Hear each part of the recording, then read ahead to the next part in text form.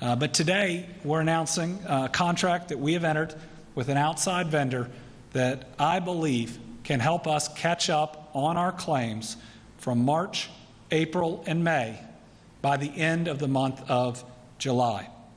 This contract is, if you can go to the next one, with EY, which is Ernst & Young. It's one of the big four accounting companies, one of the largest companies in the world that deals with tax, unemployment, and that already has the personnel, skill, and experience and resources to help get the job done. The purpose is to get us caught up and get us caught up quickly. Not over 5 months, but this is designed to get us as close to caught up in 1 month. EY already has experience doing this. They worked with the state of Colorado, where they provided 100 people to process claims, and they processed over 30,000 claims to help them catch up. We're looking at about 56,000 claims from March, April, and May that we must get fixed right now. So we have entered into a contract that starts July 1 and runs for 4 weeks. It's going to move fast. Starting this coming Monday, EY is going to provide us 200 individuals that will be processing claims starting Monday morning. 100 of them have already done it in Colorado. The others will be trained up. And what that will immediately do is triple our workforce as of Monday. We have about 100 working on it now. Monday, with these extra 200, we will be up to 300 employees.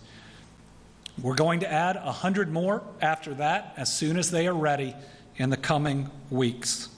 The contract is going to be paid for by CARES Act funding. It's going to be about $7.4 million. Seems like a lot for a 1-month contract. It is not if it gets us immediately caught up, and it gives us 300 individuals from one of the most sophisticated companies in the world that has done this. Currently, we have 100 employees in the Commonwealth doing this. We will build up to 400 employees by July the 13th. E&Y has 50,000 employees in the U.S., and of the big four, it is by far the biggest in Kentucky, having chosen Louisville recently for an expansion on parts of its back office. In addition to helping in Colorado, it's helped in other areas of the unemployment crisis in Oklahoma, and it's what we have to do here if we want short-term help. To give you an idea, 300 new employees, if we did it directly, would cost us about $30 million over the course of a year. It would take us 4 to 6 months to get them trained to process claims. We simply can't wait, and our goal here is to get caught up to the fact that we don't in the future have to have 400 employees if we believe, like we do, that this surge is temporary. EY is also going to be reviewing the processes we use, the data and the technology. And this is going to go along and free up more people, our direct employees, to do in-person services around the Commonwealth.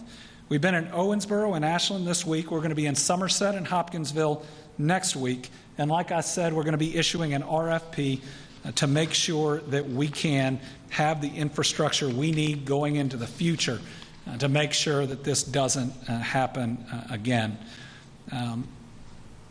EY is the type of company we believe that can help us get there. Now, I want to be transparent. Like all the big four, I know people, have friends that are at EY, but that's like saying I have friends that are at Google. This is the area and the help that we need. This contract is going to help us get caught up. We have been notifying legislative leadership of it today. We believe that there is support for it, and I'm sure they will look at the contract, and they should.